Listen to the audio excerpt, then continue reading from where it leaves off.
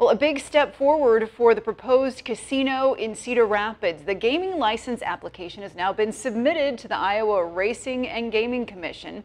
The project would be called the Cedar Crossing Casino and Entertainment Center. It was unveiled a few years ago, just as the state legislature put a moratorium on new gaming licenses.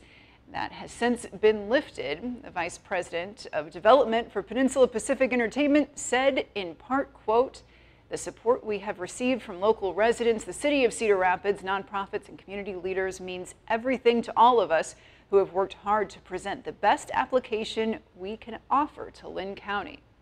The company says its formal application presentation will be on October 3rd.